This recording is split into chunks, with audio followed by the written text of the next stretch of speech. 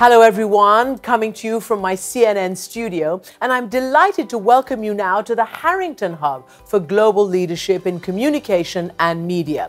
As a broadcast journalist, as Chief International Correspondent for CNN, and a proud graduate of the Harrington School and the University of Rhode Island, I'm really thrilled to see this multi-million-dollar investment into state-of-the-art learning spaces that'll help Harrington School teach students all the knowledge and skills they'll need to be successful in their chosen profession.